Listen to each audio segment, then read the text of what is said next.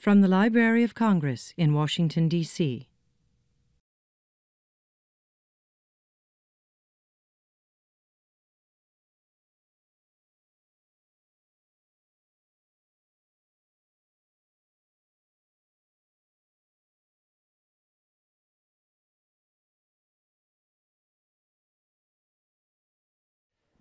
Hello, my name is Rob Casper. I'm the head of the Poetry and Literature Center here at the Library of Congress, and I want to welcome you today to help us celebrate the birthday of Edna St. Vincent Millay. This is the first of our Literary Birthdays events. We do 6 of them annually. We're excited that we bring in the spring with Miss Millay. Let me ask you before we begin to take out your cell phones or any electronic devices that you have and make sure they're turned off. The electronic equipment here is a little bit sensitive to the static that those produce. Second, I want you to know that our program is being recorded, and by participating in any way, you give us permission for future use of this recording. I can tell you a little bit about the Poetry and Literature Center, which turned 75 this year. We are the home to the Poet Laureate Consultant in Poetry, and we put on literary readings, lectures, and panels of all sorts throughout the year. In the back, near the books, there is a list of our spring events for 2013. Please pick them up and come. We have a literary birthday with William Shakespeare, Robert Penn Warren, and Catherine Ann Porter coming up throughout the spring. You can also sign up our sign-up sheet, which is outside, to get information about our literary birthdays and the other events that we put on.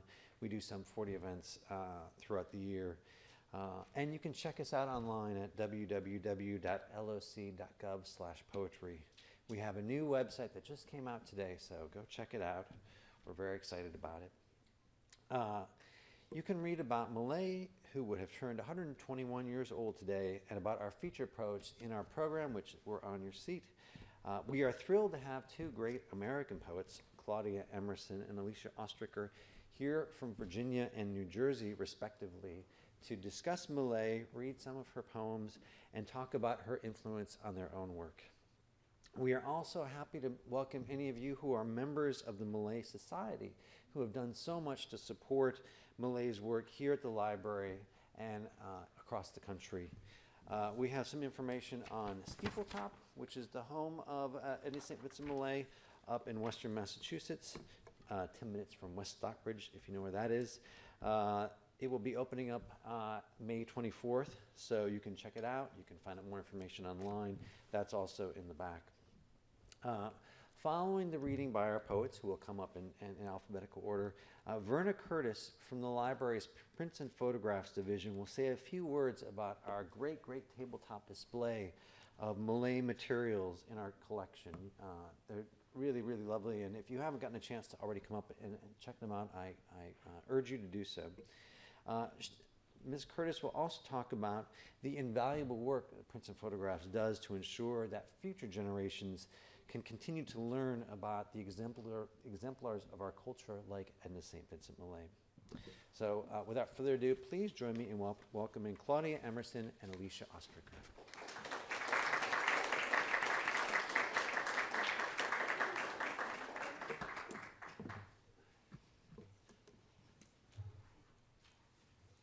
Thank you, Rob, Caitlin, everyone, for making this event possible. I'm Claudia. I'm very pleased to be here today to participate in the celebration of Edna St. Vincent Millay's birthday, and I'm particularly honored to share the podium with Alicia, whose work I've long admired. I'm going to talk today about the influence of Millay's sonnets that they have had on my writing, and I'm going to focus particularly on the sonnets in her Pulitzer Prize-winning collection, The Harp Weaver and Other Poems, including Sonnets from an Ungrafted Tree, the sequence that closes the book. My awareness of Millay began when I was a teenager in the 1970s, a time when I would not have read Millay in any of my English classes. I believe she was out of favor in the Virginia high school English curriculum. But a friend of mine had a grandmother who was a great reader with a wonderful library, the kind of library I had only seen in movies, the kind with a real fire in the fireplace, impossibly deep chairs, and it was there I happened upon a collection of Millay. I believe it was the collected Millay. Before I continue, I should confess to you that though I stand before you a practitioner of poetry for the past 30 years, I was never a young poet. When I was in my teens, I considered myself a writer of country songs and short stories, but not a poet. Nevertheless, I was a passionate, sort of hysterical sort, who was drawn initially to Emily Dickinson's poems, those that I, at least, considered to be about love, and to Millay's sonnets, those that strummed fully the chord of despair that so often accompanied what I thought was love and love thwarted. Here's an example from Millay, a poem I loved when I was 15. I think it's that kind of despair so fully, unabashedly strummed. Pity me not because the light of day at close of day no longer walks the sky. Pity me not for beauties passed away from field and thicket as the year goes by. Pity me not the waning of the moon, nor that the ebbing tide goes out to sea, nor that a man's desire is hushed so soon, and you no longer look with love on me. This I have known always. Love is no more than the wide blossom which the wind assails, than the great tide that treads the shifting shore, strewing fresh wreckage gathered in the gales. Pity me that the heart is slow to learn what the swift mind beholds at every turn. I wrote everything when I was 15 with a rapidograph ink pen, all my letters small and lowercase. I took to copying Dickinson and Millay poems in my tight, small letters, not plagiarizing, to be very clear, just as a way of making mine, whichever poem I chose to send to whichever person had most recently taken and broken my heart. My handwriting looks like a kind of intricate embroidery when I happen upon it now, and while I didn't know it at the time, the act of copying in your own hand the work of someone you admire is a kind of imitation, a ghosting of the original composer, a way of dancing with her shadow. It is only in the looking back that I can see that part of what had to have drawn me to Millay in these sonnets was not only the expression of drama and even melodrama, but its lyric containment, the restraint of the form that is vital part of the meaning. Her embroidered sound so far surpasses the obviously masterful end rhymes, her syntax and incantation, the passionate lyrical cadence, the irresistible integrity of the lines, the assonance and consonants so intricately entwined, great tide that treads the shifting shore, fresh wreckage gathered in the gales, all of which would have appealed to the songwriter in me. And the anaphora-like pity me not, until at the volta she reveals what she, and so I have known always, the slowness of the heart to learn what even the 15-year-old mind had already encountered and would again. Here is another favorite of the younger me, as despair filled and finally made. Loving you less than life, a little less than bittersweet upon a broken wall or brushwood smoke in autumn. I confess I cannot swear I love you not at all. For there is that about you in this light, a yellow darkness, sinister of rain, which sturdily recalls my stubborn sight to dwell on you and to dwell on you again. And I am made aware of many a week I shall consume, remembering in what way your brown hair grows about your brow and cheek, and what divine absurdities you say, till all the world and I, and surely you, will know I love you, whether or not I do. Is there any better composition of conflict, of indecision, of not knowing what everyone else must know about the stubborn heart that will not learn? 3 well-wrought sentences, punctuated with absolute precision, lovely variation. I mean, for a high school student, just to see that many hyphens, commas, dashes, and a dramatic colon before the closing couplet, you don't really need your Strunk and White, just read Millay. And the example of repetition to dwell on you and dwell on you again. Is there any better model of the importance of the sentence, the sense of the sentence within the ingeniously mannered form? Years later, when I turned in my third book to the sonnet, I was influenced greatly in my choice by Ellen Bryant Voigt's Kyrie, a collection Voigt calls a mosaic of sonnets or variations on the form. But it was around this same time that I taught in a summer school session a seminar on poetic meter and form, and a young woman in the class decided to do her final paper on Millay. I hadn't read Millay in years and was immediately drawn to Sonnets from an Ungrafted Tree, but now as a grown woman, writing myself from the place turned subject of divorce, my own ungrafting, and struggling with an edge being honed, one of part despair, part controlled emotion, part survival, and part resilience that came from a relieved period of solitude. I was working hard when I rediscovered Millay in the sonnet, teaching 100 students a semester in writing-intensive classes, and even though my divorce was an insistent subject for new poetry, I was also happily remarried to someone whose much-loved first wife had died from cancer 5 years before. So though the poems in the book were coming from very different places emotionally, both sequences would benefit from my attention to Sonnets from an Ungrafted Tree. Millay's sequence looks over the shoulder of a woman estranged from her husband who returns home to care for him as he is dying. These were the sonnets that I had rejected when I was young as dull with their ordinary imagery, the form not so much the face of these poems but their foundation, something I as an immature reader hadn't been able to see. And also male critics of the day hadn't seen, some calling the poems quote-unquote deficient in masculinity.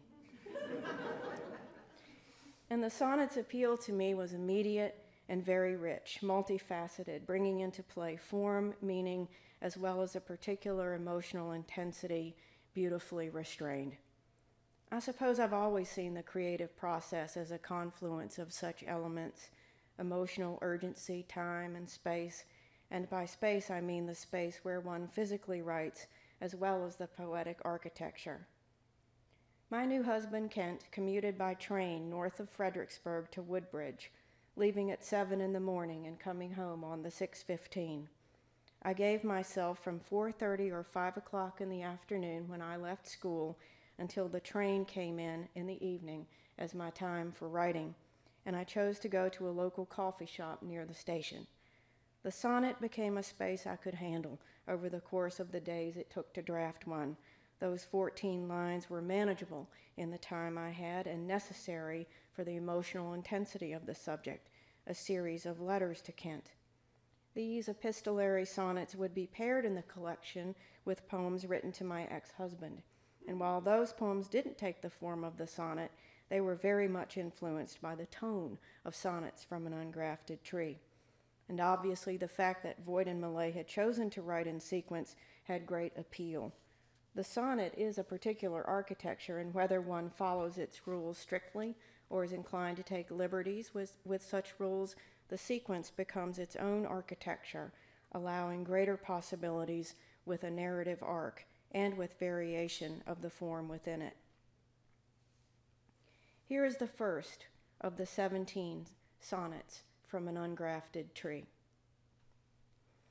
So she came back into his house again and watched beside his bed until he died, loving him not at all. The winter rain splashed in the painted butter tub outside, where once her red geraniums had stood, where still their rotted stalks were to be seen.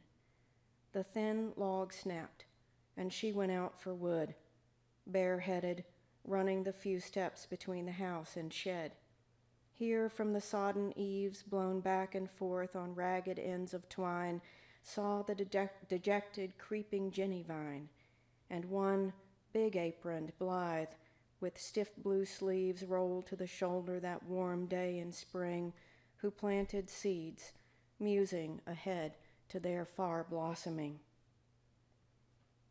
We are taught as poets to show, not to tell, never tell, and yet here Millay boldly begins a narrative with blatant telling. So she came back into his house again and watched beside his bed until he died, loving him not at all. In a way, then, in terms of narrative, after telling this, there is nothing left to tell. I recall understanding as a grown woman, then in my early 40s, the power of this, and took this lesson to heart in the beginning of my own sonnet sequence.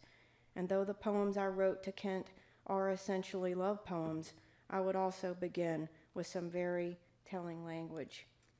Here's an example from my book, Late Wife, the first in the letters to Kent. Artifact.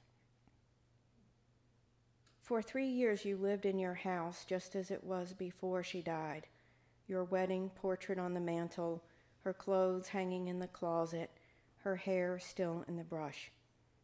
You have told me you gave it all away then, sold the house, keeping only the confirmation cross she wore, her name in cursive chased on the gold underside, your ring in the same box, those photographs you still avoid, and the quilt you spread on your borrowed bed, small things. Months after we met, you told me she had made it, after we had slept already beneath its loft and thinning, raveled pattern, as though beneath her shadow, moving with us, that dark, that soft. When I began to draft the poems I would write about my first failed marriage, I appreciated greatly Millay's use of domestic details, a rural landscape, the ways the woman confuses herself with that landscape, her husband's disappearance, her reality, a person she has come to care for out of a lingering sense of obligation, and the way Millay handles time, its compression. She is one of the poets who gave me permission then to mine my 19-year failed marriage, one that had exhausted itself against a similarly rural landscape, to perform my own excavation of figures. Here is one of the divorce epistles from my work. This one is called The Last Christmas.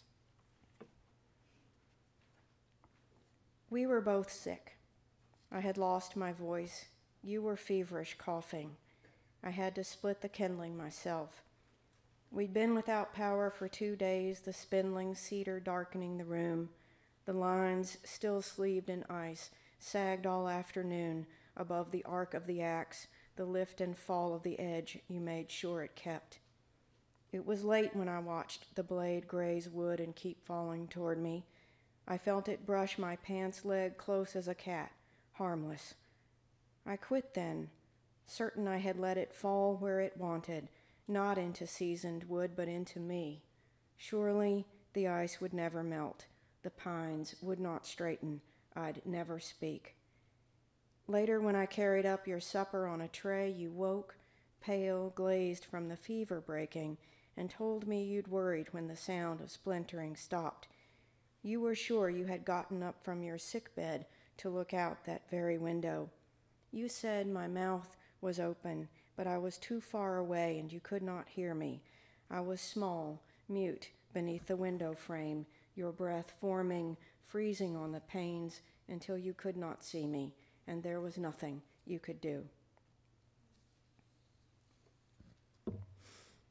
I spent the 2 decades of that marriage living in old farmhouses, heating with wood, hanging clothes on the line outside in winter, where they did this thing I called freeze-drying.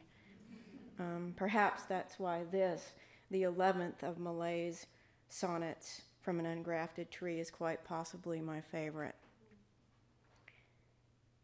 It came into her mind, seeing how the snow was gone and the brown grass exposed again, and clothespins and an apron long ago, in some white storm that sifted through the pane and sent her forth reluctantly at last to gather in before the line gave way, garments, board stiff, that galloped on the blast, clashing like angel armies in a fray. An apron, long ago in such a night blown down and buried in the deepening drift, to lie till April thawed it back to sight. Forgotten, quaint, and novel as a gift, it struck her as she pulled and pried and tore that here was spring and the whole year to be lived through once more. I absolutely adore the artifact, the apron, as an article of repression, buried until spring, season we normally associate with renewal and rebirth, being instead a sign not that a whole year is to be lived through, but the whole year, as in the self-same, not survived, but doomed to be repeated.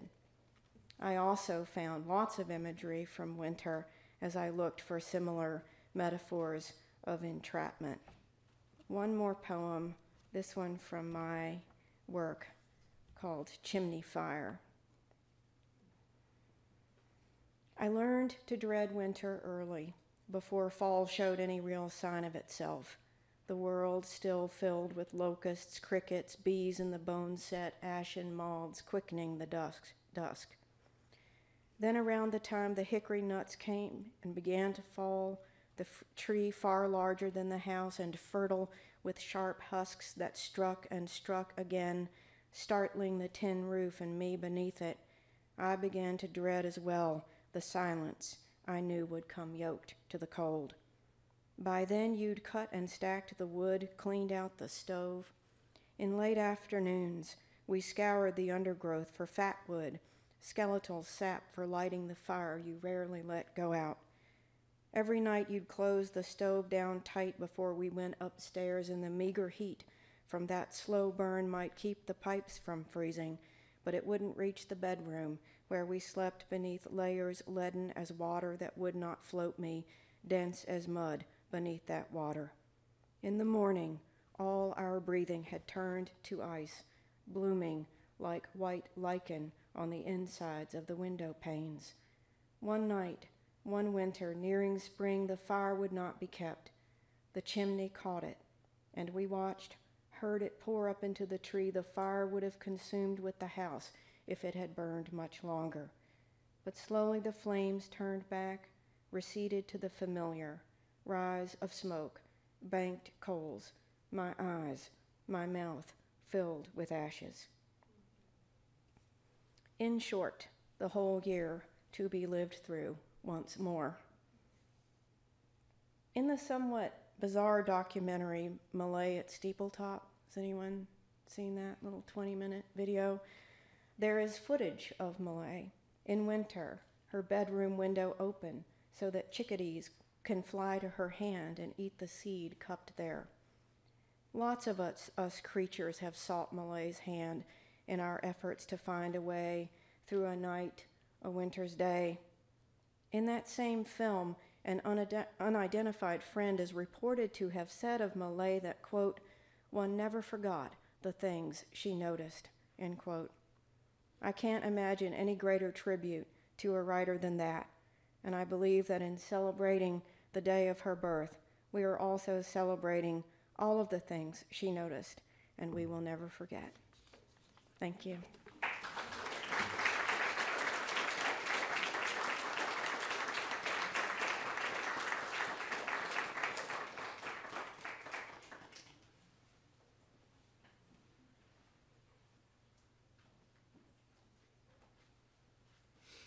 Good morning.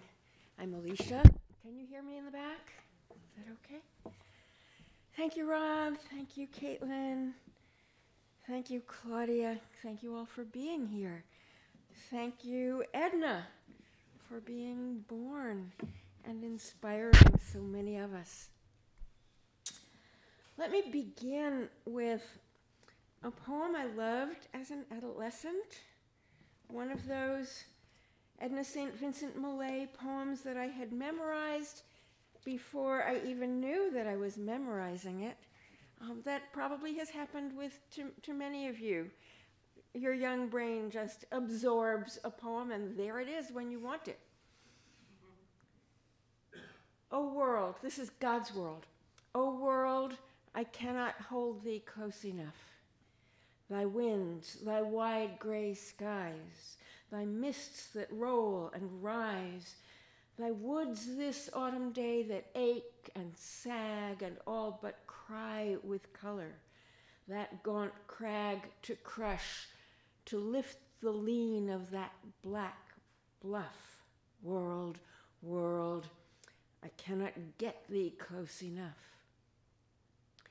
Long have I known a glory in it all, but never knew I this. Here such a passion is as stretcheth me apart. Lord, I do fear thou'st made the world too beautiful this year. My soul is all but out of me. Let fall no burning leaf. Prithee, let no bird call. It seemed to me, like Claudia, I was probably around 13.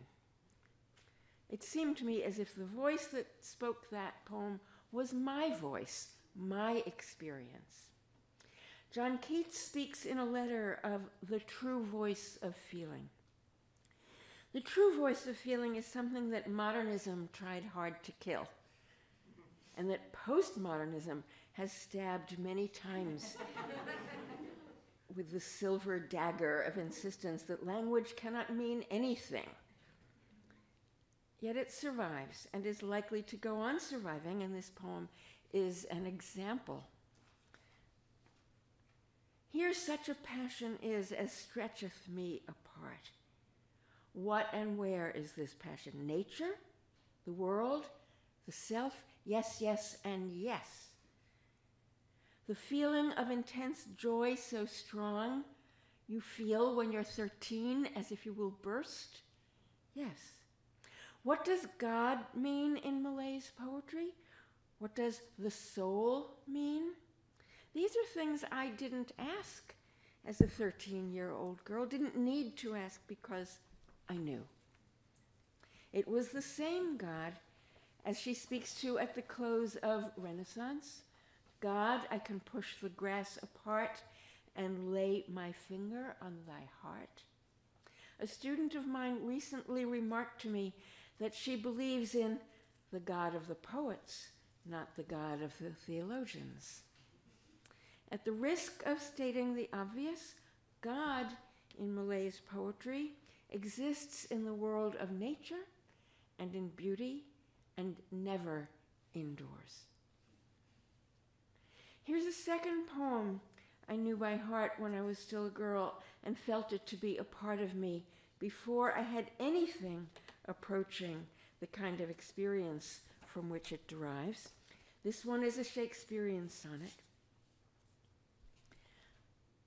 Probably many of you know it by heart, or did. Love is not all.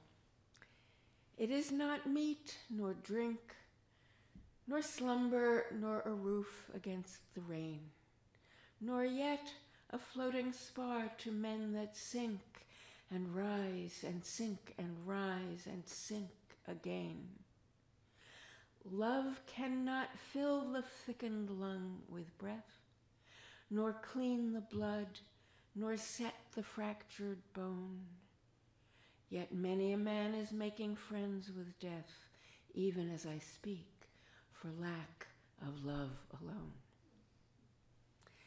It well may be that in a difficult hour, pinned down by pain and moaning for release, or nagged by want past resolution's power, I might be driven to sell your love for peace, or trade the memory of this night for food.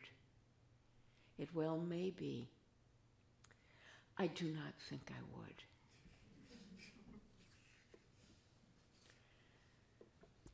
What was happening to me here? Partly it was the training of my ear. the enjambment of lines 3 and 4.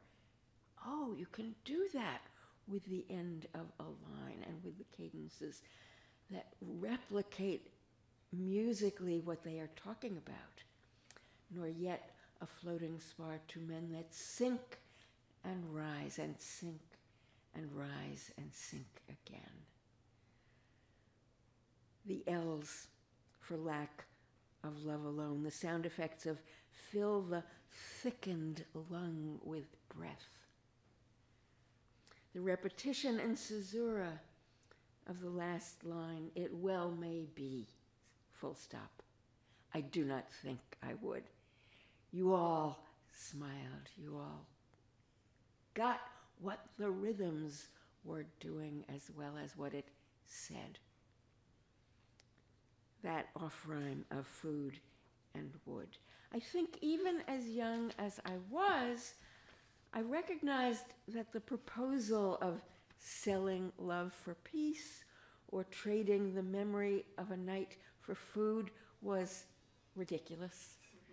You can't do that. And yet there was something in there about love.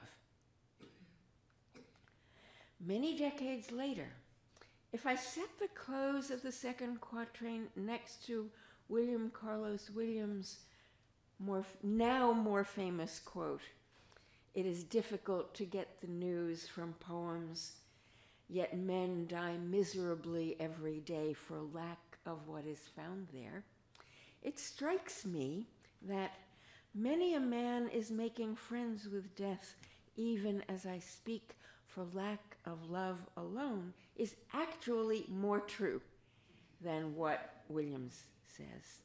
And by the way, I bet he had read Millay's poem before he wrote Asphodel, that greeny flower, which also, by the way, is also about the centrality of love in one's life. And now a third poem. This one, a Petrarchan sonnet, which is more difficult to write. The rhymes here are ABBA, ABBA, CDE, DCE. What lips my lips have kissed, and where and why, I have forgotten. And what arms have lain under my head till morning. But the rain is full of ghosts tonight that tap and sigh upon the glass and listen for reply. And in my heart there stirs a quiet pain for unremembered lads that not again will turn to me at midnight with a cry. Thus in the winter stands the lonely tree, nor knows what birds have vanished one by one, yet knows its boughs more silent than before. I cannot say what loves have come and gone. I only know that summer sang in me a little while, that in me sings no more. Poems such as these became an integral part of what I call myself. Their music, their endorsement of joy, their endorsement of eros. In What Lips My Lips Have Kissed, there is a boast, the defiance of convention of so many of her poems, mingled here with a quiet pain that combines the pain of the unremembered lads to whom she never intended to be faithful, along with her own pain for herself. You notice that though it is implied that the lads needed her more than she needed them as individuals, there is no sense of guilt here, only a recognition that time passes and one ages. It is taken for granted that eros is all one, that lovers are interchangeable and yet love is precious.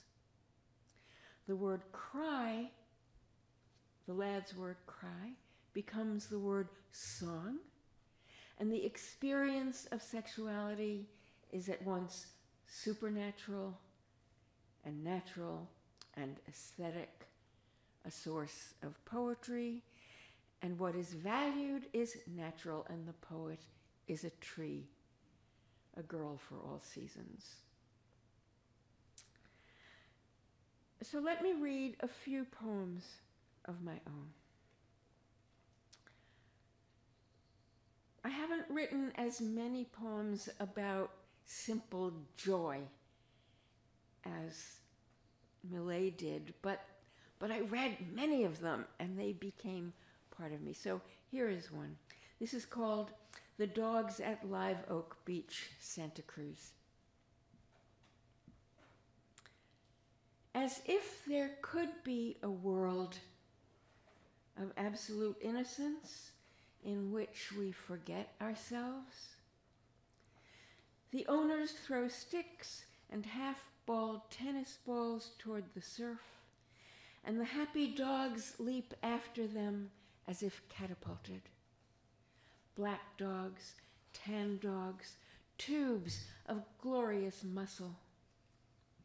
Pursuing pleasure more than obedience, they race, skid to a halt in the wet sand.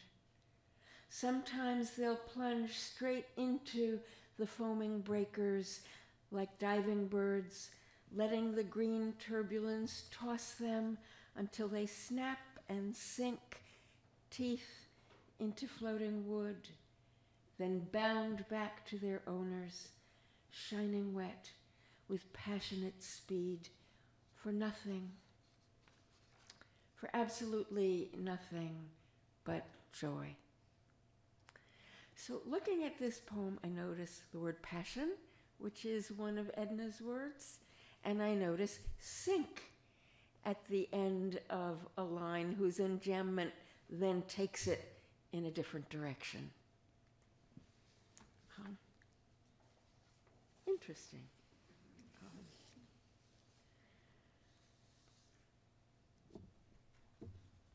A couple of other poems about Eros.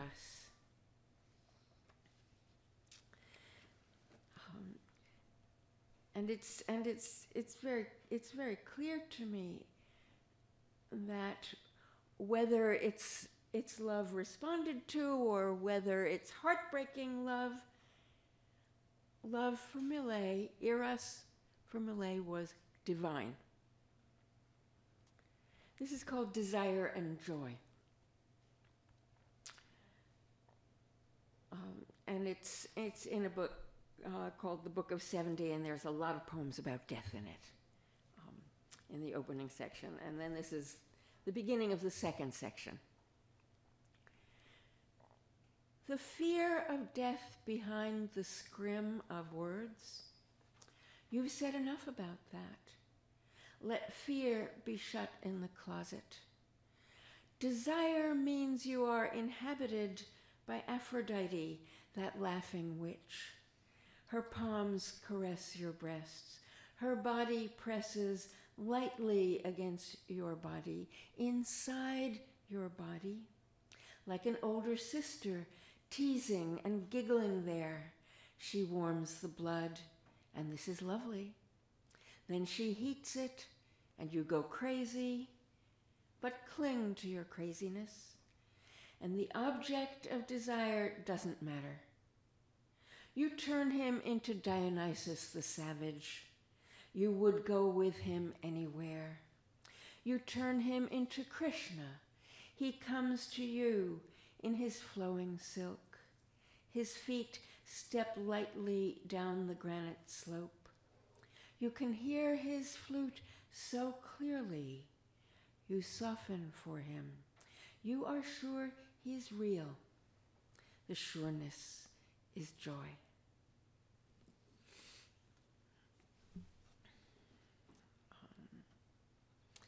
And then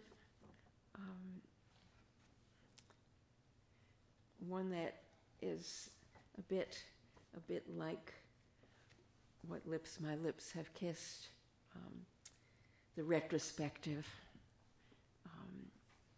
This is to Aphrodite. They call you the laughing one, Aphrodite, honey woman. I suppose because you laugh when our hearts crack like red eggs and we want to die. But you keep us on our knees, hoping, trying. Well, I am hurt and angry. You are aware I have adored you all my life, sometimes lounging in fur and coal, sometimes as a beggarly hag. For I recognized you in that poor disguise. And when the clock threw her arms in the air, and I threw my legs around the moon, you climbed inside me like the surge of a wave. I could ride, I could sail, and anyone I kissed, I was kissing you, whom I fear I will never see again, never kiss again.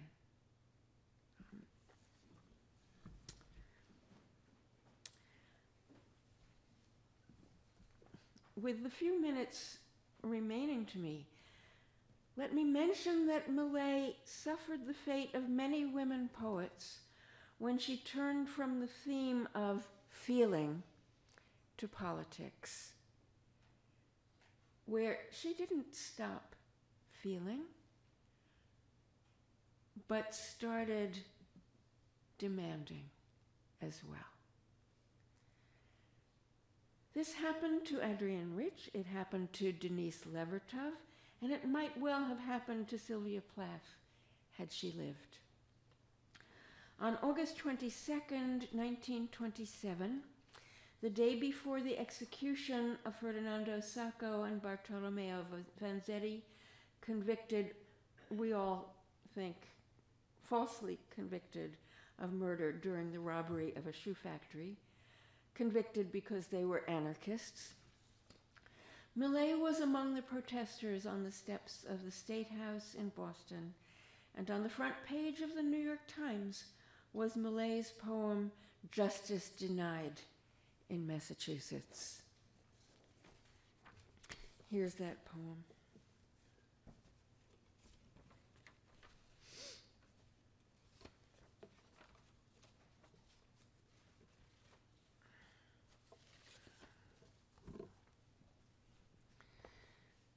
Let us abandon then our gardens and go home and sit in the sitting room. Shall the larkspur blossom or the corn grow under this cloud? Sour to the fruitful seed is the cold earth under this cloud. Fostering quack and weed we have marched upon but cannot conquer. We have bent the blades of our hoes against the stalks of them. Let us go home and sit in the sitting room. Not in our day shall the cloud go over and the sun rise as before, beneficent upon us out of the glittering bay, and the warm winds be blown inward from the sea, moving the blades of corn with a peaceful sound. Forlorn, forlorn, stands the blue hayrack by the empty mow, and the petals drop to the ground, leaving the tree unfruited. The sun that warmed our stooping backs and withered the weed uprooted, we shall not feel it again. We shall die in darkness and be buried in the rain. What from the splendid dead we have inherited, furrows sweet to the grain and the weed subdued? See now the slug and the mildew plunder. Evil does overwhelm the larkspur and the corn. We have seen them go under. Let us sit here, sit still, here in the sitting room until we die. At the step of death on the walk, rise and go. leaving to our children's children this beautiful doorway and this elm and a blighted earth to till with a broken hoe. The indoors in Millay always represents failure of energy and life force. Nature renews us, but not in this poem. I think she was thinking in part of the biblical admonitions by the biblical prophets telling us that if you obey God's commandments and ensure justice in the land, then the land will be fertile and fruitful. And if you dishonor the requirements of justice, there will be drought and famine, and the land will die, and you will die with it. She went on writing many more political poems, popular at the time and decried by critics. Oh, she was not following her passions. She was not expressing subjective feeling enough.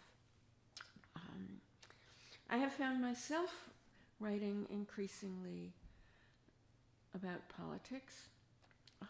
Here's a poem called Listening to Public Radio. La lutte continue. 1. Every morning it feels increasingly like the world of the 30s our parents described and we have read about. When fascism knew what it wanted and descended over Europe like a light frost that suddenly becomes a blizzard, or like volcano ash coughing before it erupts. Everyone saw it, but nobody could stop it, or not enough people wished to stop it. So nature took its course. The book of Job came true. The millions and the millions disappeared. 2. I am like one of those sheep in the hymn, sheep may safely graze, or a lamb in the psalm, the Lord is my shepherd. When the wolves come growling from the woods of anger and hunger, I am not prepared.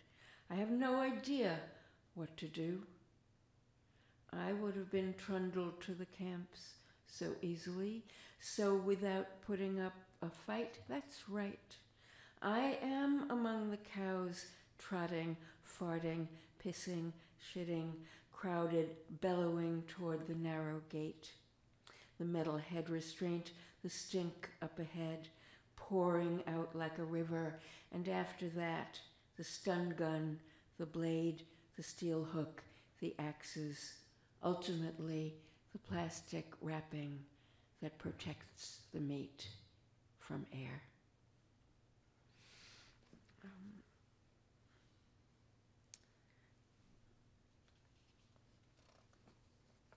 But let me end with a poem Millay published in 1934.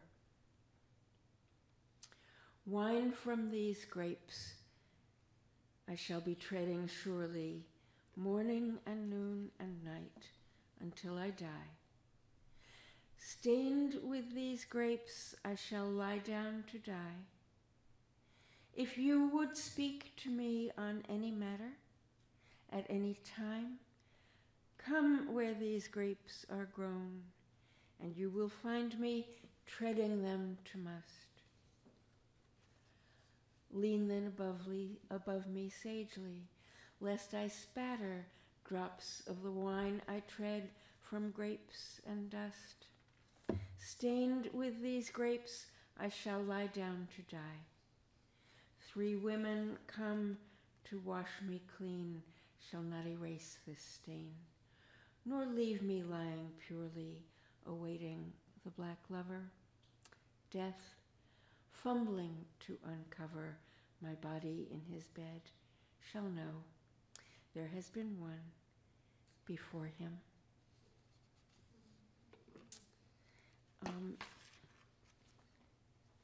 And, oh, I didn't bring this up with me. Never mind. I think my 20 minutes are up.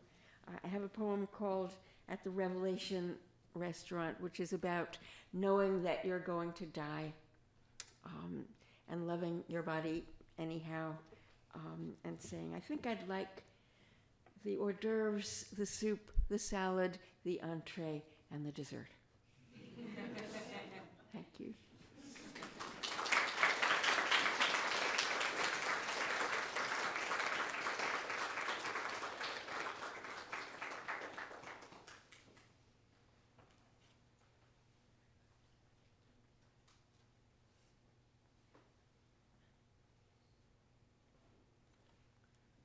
I've never had to follow two poets, so I guess we get back to the real world. If you'd like to come up after this wonderful program. What you'll see on the table before you comes from the Prints and Photographs Division, a special collection here at the Library of Congress that has about 15 million visual images in their original state.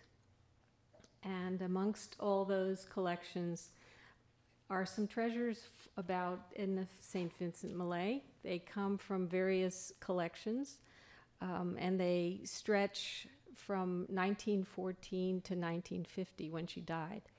So the objects you see in black mats come from the New York World Telegram and Sun collection, which is a vast morgue, as we call it, of news photography. So those photographs cover some of the events in her life that were newsworthy, such as appearance on NBC and CBS radio when she was involved with protesting for Sacco and Vanzetti. There's a photograph that was used in the newspaper. It's whited out just to show her face and neck, which I think is rather interesting because it looked like it was very lyrical, but in the newspaper it looks very mundane.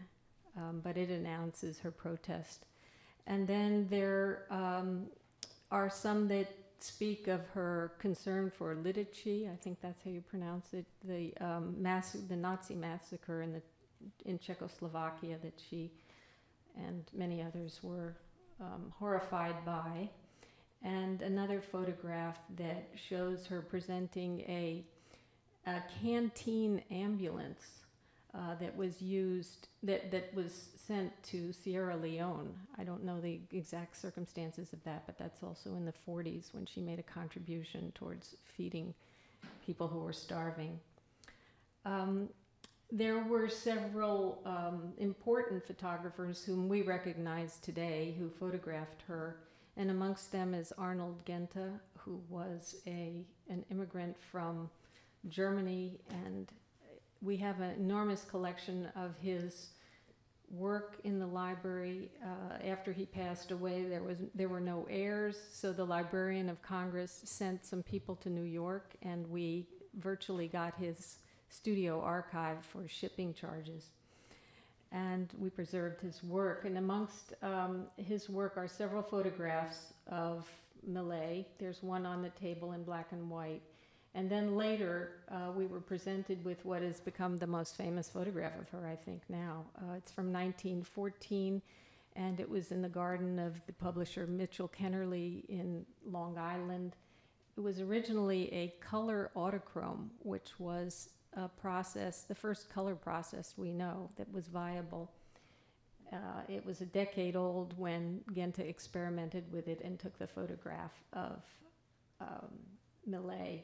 And so I have the original glass plate, but you can't see it very well. It's rather dark.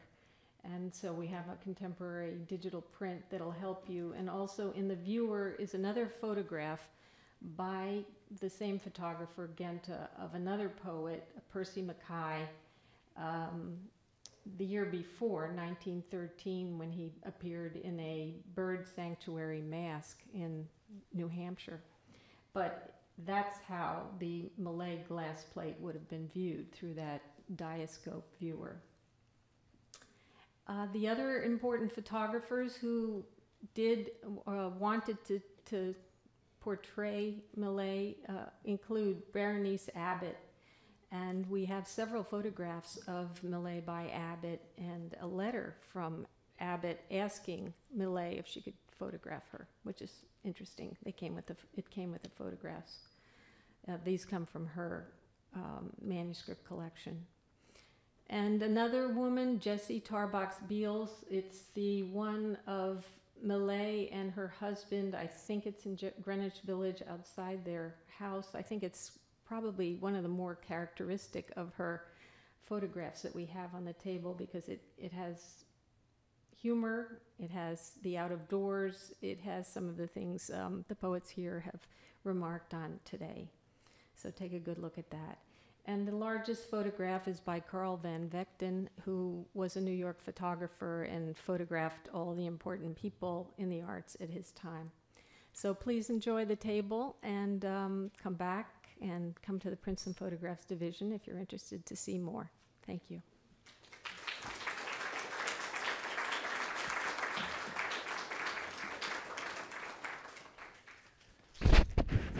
And I know Vernon will be up here if you want to come up and look at the photographs. So we have of Edna St. Vincent Millay, thanks to both our readers, Claudia Emerson and Alicia Ostriker, for a terrific, terrific event. Hope you enjoyed the day. As I said, please do sign up our sign-up sheet outside. There are books for sale, not only Millay's books, but books by our readers. I'm sure they would be happy to sign copies if you're interested. And just a little over a month from now, we will be celebrating Robert Frost's birthday here in this room, March 26th, with Dana Joy, the former chair of the National Endowment for the Arts, and Eric Pankey. So you can find out more about our readings, including this one, at www.loc.gov/poetry. Thanks again for coming. Have a great day. This has been a presentation of the Library of Congress. Visit us at loc.gov.